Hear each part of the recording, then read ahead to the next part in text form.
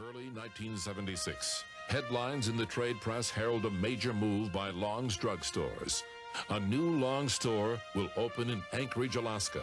Anchorage, oh boy, that's a different world entirely. JM used to say a good gambler is a good merchant. Well, in that case, we were the best in the world because we were sure gambling.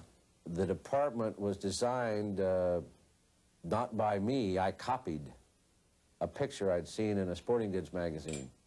June 13th, 1978. Long's is 40 years old. Long's newest store opens in Cupertino. The chain now numbers 114 stores. Long's is now a large and diverse retail organization. Store sizes range from over 37,000 square feet in Anchorage, Alaska, to 4,500 square feet in the old Piedmont store, which is still in business and is still making money for the company.